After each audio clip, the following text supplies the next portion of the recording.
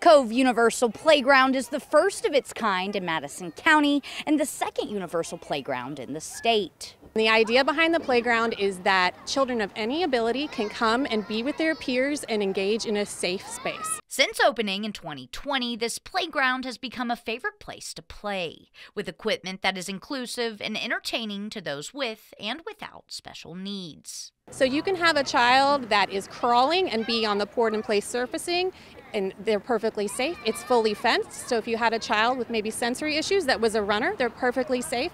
I personally have 2 children with physical disabilities, and they're able to access pretty much every piece of equipment here. We also have communication boards, so if a kid is nonverbal or a parent is nonverbal, they can point and tell their caregiver what they need.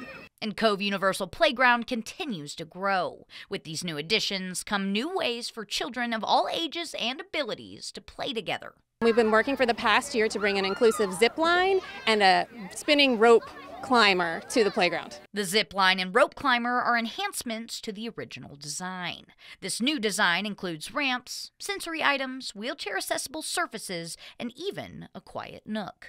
For more information about Cove Universal Playground, you can head on over to fox54.com. Nixon Norman, Fox 54 News.